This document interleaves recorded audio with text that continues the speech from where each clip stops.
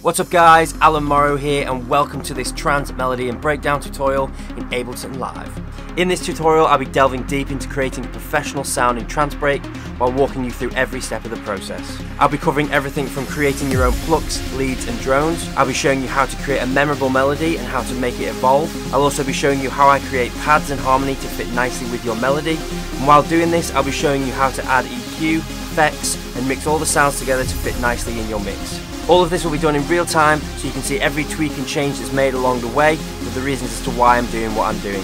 This in return will help you learn much faster as a producer, as you're not just seeing pre-planned sounds fit right into place. Having a solid breakdown is essential to those big label signings, so if you find yourself struggling with your breakdown in any shape or form, whether that's arrangement, sound choice, the melody writing or anything like that, be sure to check this tutorial out at alanmorrowstudios.com. Thanks a lot guys.